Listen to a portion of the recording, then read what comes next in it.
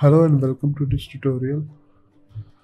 In this tutorial, I'm going to show you how we can easily rig this octopus tentacle and make it react dynamically.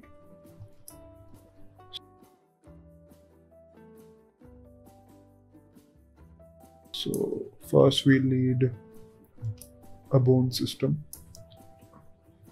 So we'll create a bone using character joints. Now this is a joint that was created. Now we'll push that onto the root. We'll change the view,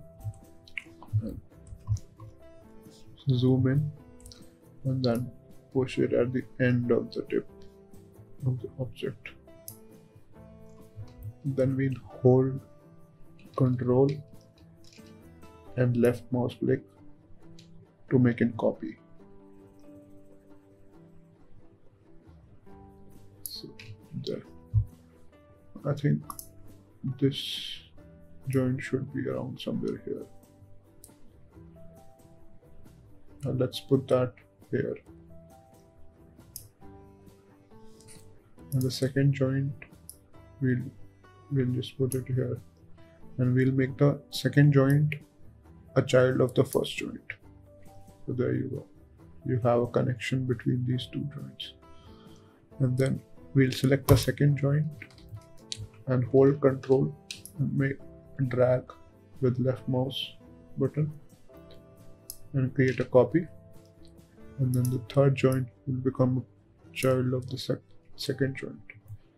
And this goes on, like you have to repeatedly do this. Create a copy, make a child, create a copy, make a child, create a copy, make a child. So I'll just fasten this video so that you don't have to go through all of this.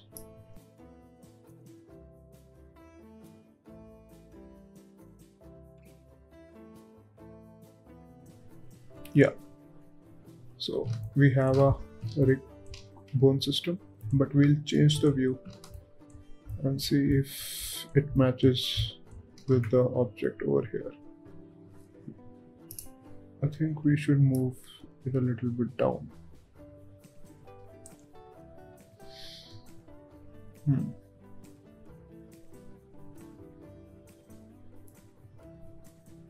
Over here. We'll move this over here. Again. Just adjusting the points so that the auto weight system in Cinema 4D weights the joints properly. The better you set the bones into the right positions, the better the auto weight system is gonna recognize what's it gonna need and where it should draw the weights.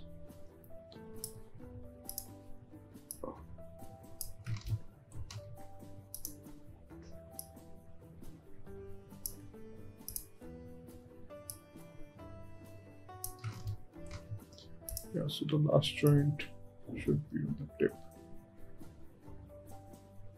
Somewhere around here. Yeah. So a joint system is ready. Now what we'll want to do is close all the joints, bring that over here. So this is a joint system and this is our object. So we'll just open all of the joint systems, select the first one, hold shift, select the last one, and then again keep on holding shift and select our object. Once all of this is selected, then what we'll do is we'll go into the character, commands, and bind. let's just wait. Yeah, so the object has just been binded on the skin, on the bones. So what Cinema 4D did, it applied the skin deformer, and which can be controlled by the joints. So if we try to move our joint, let's say our root joint, the whole object is gonna move. So we have rigged, but let's just check if the weights in the rig system are proper.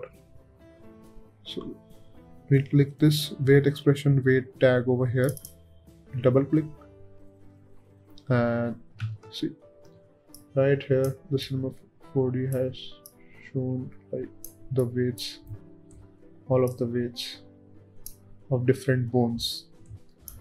I'm happy with these weights, but if you aren't, like if there are, like if this yellow is passing on to orange, or the red is passing on to here, or something else, like color glitches and stuff, so you'll want to auto weight. But since I'm happy with this weight, I won't do that.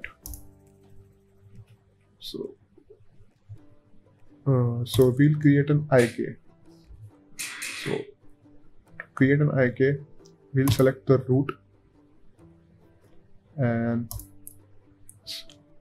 go to character tags and select the IK tag. Now we want the IK to be the root, from the root to the tip of the tentacle. So we're gonna select not the tip but the joint above the tip. So we don't want to move the tip, we just need to move the joint above the tip.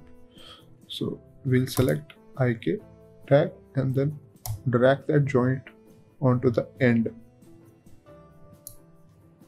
And since we don't need a goal, what goal does is it just keeps the tip of the IK in line with the root. But in this case, we don't need that. We need to go to the dynamics tab and just enable the dynamics. So once you enable the dynamics, and let's just play the animation, 500 frames. And as you can see, this thing has become like something limpy. I don't know.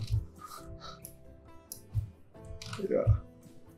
So what we need to do is you just need to experiment with these sliders. Like try increasing the drag to 10. Try increasing the strength to 70 or something. Oh, try increasing the rotation hold to something like 45. Try decreasing the strength, and yeah.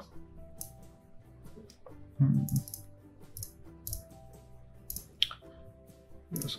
Let's just give this a tilt so that we can better understand how it's working.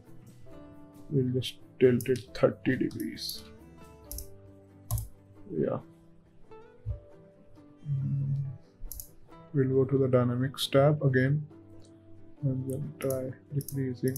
See, you can see as I decrease the strength of it goes down and down. The actual strength of the IK keeps decreasing, and you need to increase, like if you increase the rotation hold, then it's gonna hold the rotation of the like actual position of the object.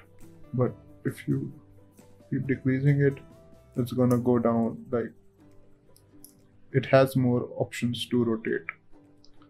So I suggest you keep it somewhere between 50. I don't know, it depends on the object you are trying to make. Yeah, so you can just, play with this. Yeah, it's pretty fun.